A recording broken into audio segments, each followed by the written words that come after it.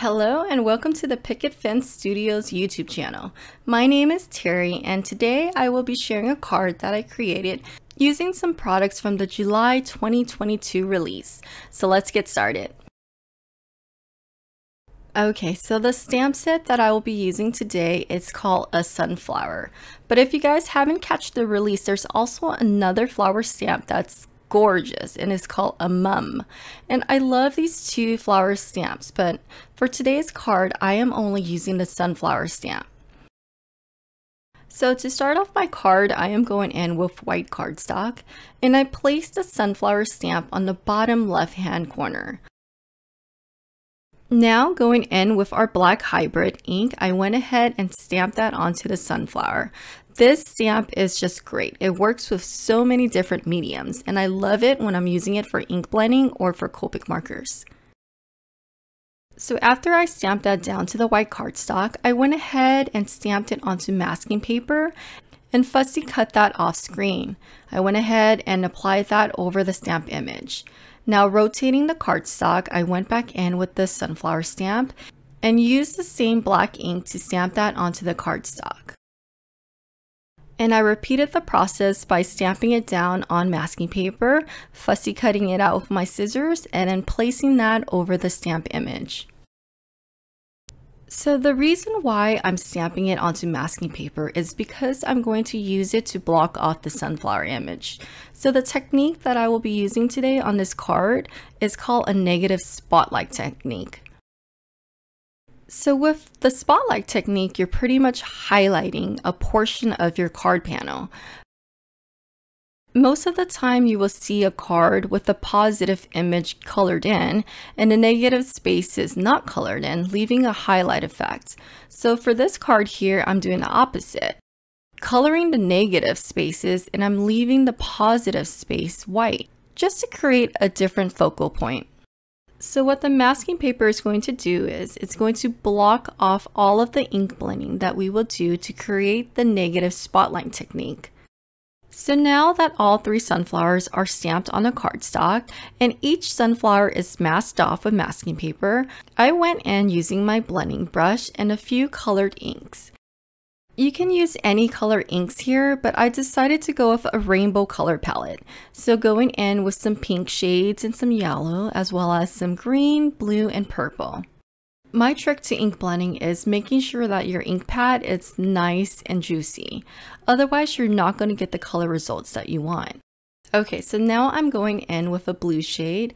Every time I change the color of my inks, I want to make sure that I'm blending between the two colors very well. So you want to go back and forth between colors. So here you can see that I'm going back into yellow and then going back into blue. And now that I'm on purple, I'm going in between the two, purple and blue. You don't have to worry about blending over the sunflowers since they're masked.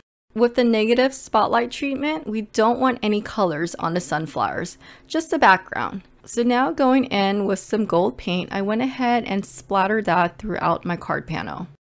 Then I went in with some white paint and applied that onto my acrylic block and splattered that onto my card panel as well.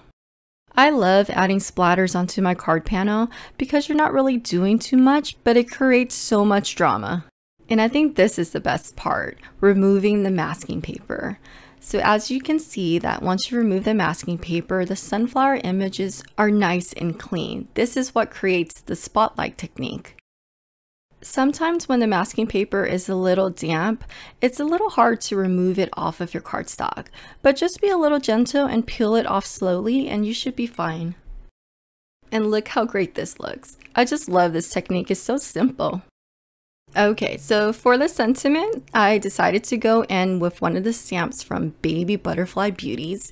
And I love this stamp because the sentiments are so great. There are so many different options, but the one that I chose says, "Your happiness brings us joy." I mean, who doesn't want to receive a card that says that? It would make my day. So I am going to be heat embossing this in white. So I went ahead and stamped that down onto black cardstock with a clear embossing ink.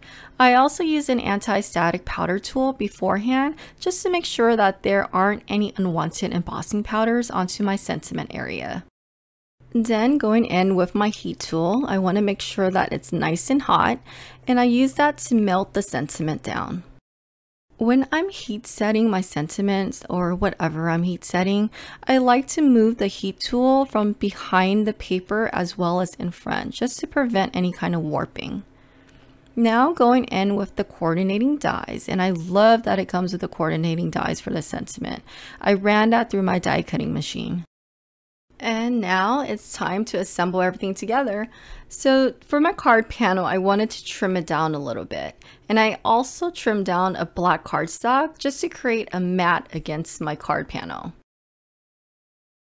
So here you can see the card panel against the black matted cardstock. So what I did was I just trimmed the black cardstock a little bit larger than my card panel. Now going in with liquid adhesive, I went ahead and applied that to the back of the card panel and adhered it onto the black cardstock. I just love the look of a black matted cardstock behind your card panel. It just creates such a nice clean look.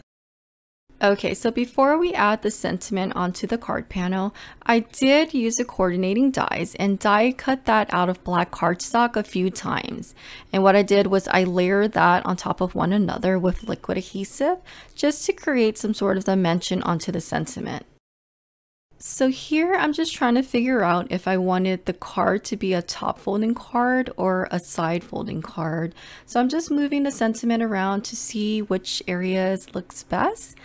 And I thought that the sentiment here would highlight all of the sunflowers and the blended background nicely. So I went ahead and adhered that onto the card panel with liquid adhesive. Okay, now I went ahead and adhered the final card panel down onto a top folding card base.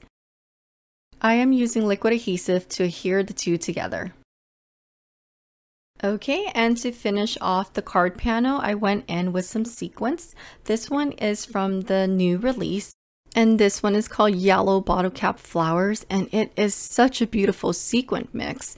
But I decided to only stick with the lighter shade of sequins in here, only because I didn't want to take away from the simplicity of this card panel.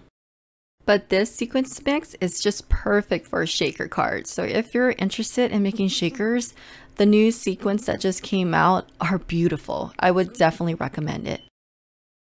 So then going in with my liquid adhesive, I went in and adhered that onto the card panel.